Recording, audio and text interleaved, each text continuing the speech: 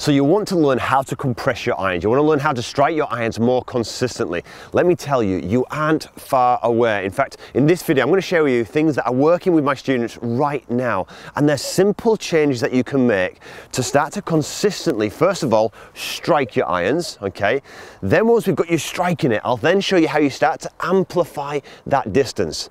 That's exactly what we're going to cover in this week's video. Now, before I do that, if you're new to the channel, one of your first lessons of mine, please consider subscribing. I release videos just like this one every single week to try and help you improve your game. Plus, you'll never have to remember a thing. I always put a free downloadable practice guide in the description box below.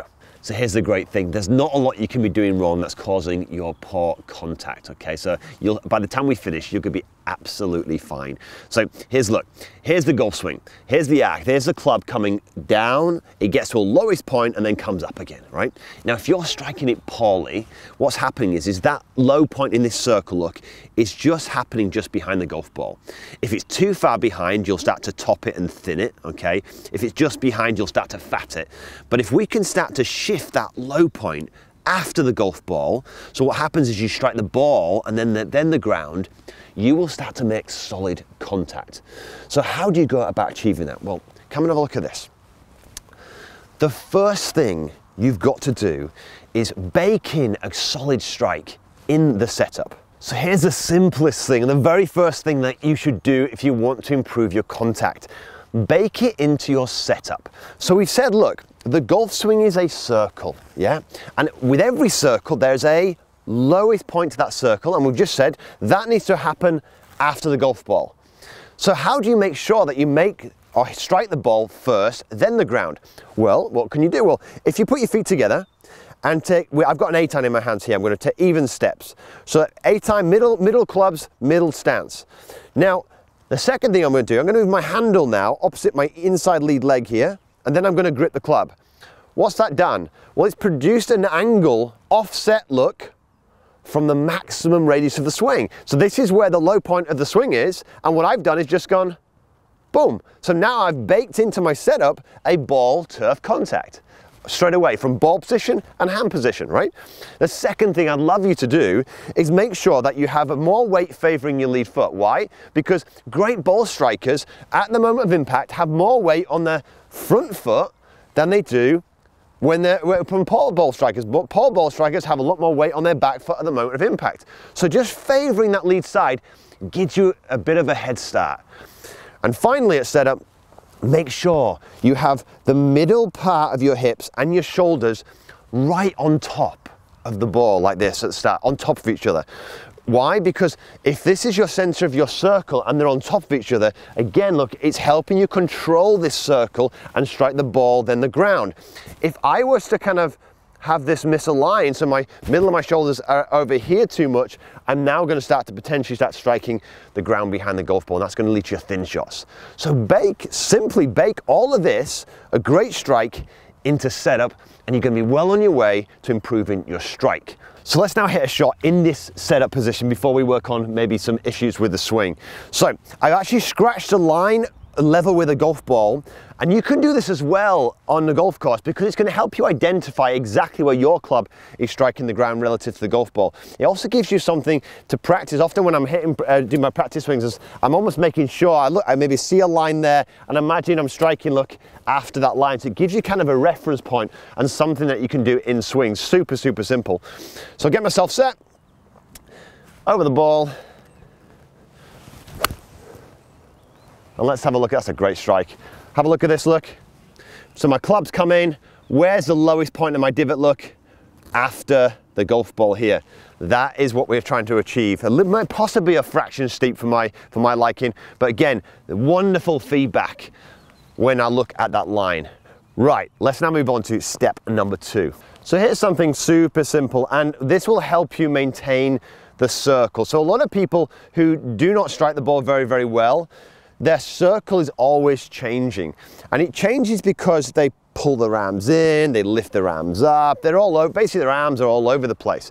So how do you create some consistency in the circle? Because if you imagine, if we can create consistency in the circle, then more likelihood is we're going to end up with a consistent low point and strike the golf ball. So here's something that I give my students all the time. Just imagine you get yourself set, and just imagine you're trying to keep your arms fairly close together, okay? Not tight, not stiff or anything, but fairly close together on the way back. And as you come through, look, we keep them fairly close together on the way through. Now, at some stage in the swing, of course, your trail elbow is going to bend a little bit here, and on the way through, look, they're straight here, but they're going to bend eventually. So this is kind of almost a feeling from about half swing to half swing. Just imagining keeping them closer together. And what it does is it kind of looks after, look, the circle, because suddenly now I'm not doing this. I'm not pulling the circle in. Just keeping them fairly close together maintains that circle all the way back and all the way through. So I like to work with my students here on almost what they feel is very short half swings. So we're not spreading them apart. We're just keeping them fairly close together.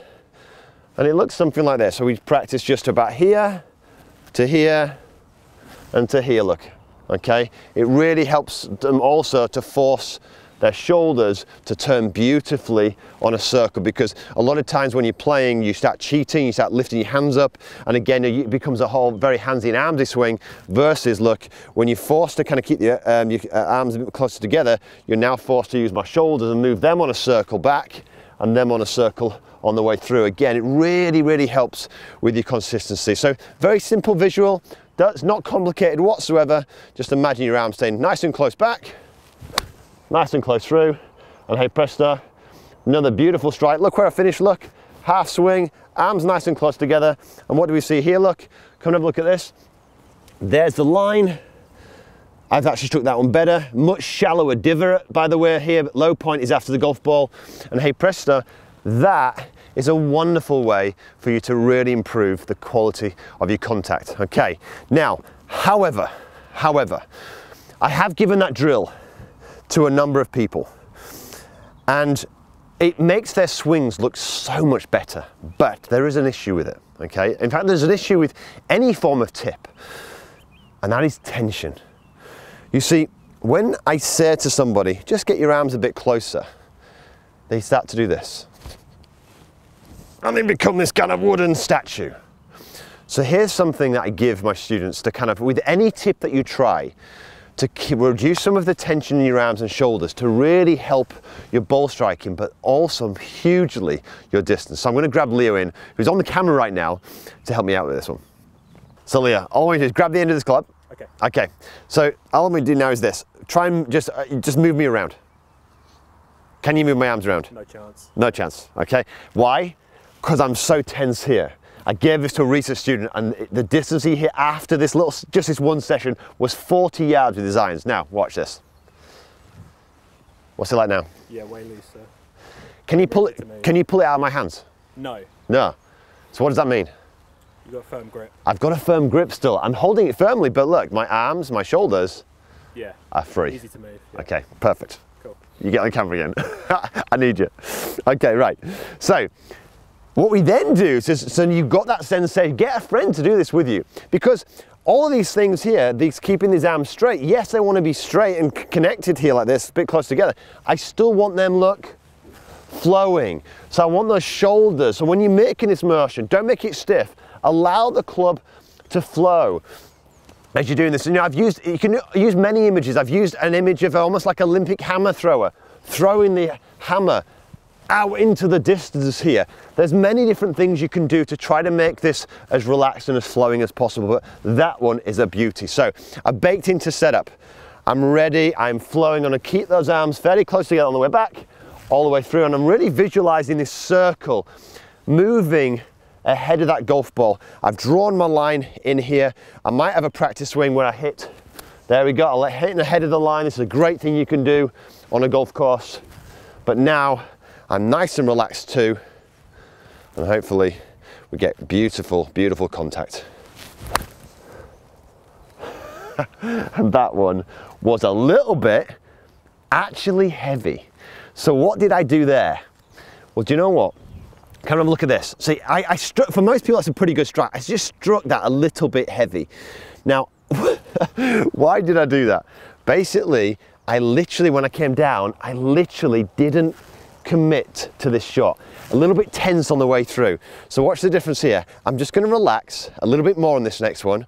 Okay, bake it into setup, and then look. There we go. Much more free. I'm talking to camera. I was a little bit tense, and hey presto, look, now I'm good. So tension happens to the best of us. So I hope you enjoyed this video. Do me a favor. If you loved this video and you want to see me actually giving this to an actual person, it's not released yet, but I'm going to put it right here. But this one here, once you've got the solidness of strike, now you want some more accuracy, go and check this one out. If you're new to the channel, give it a thumbs up, maybe share it with one of your friends, and of course, look, there's a free download practice guide in the description box below. I'll see you next time. Cheers, bye.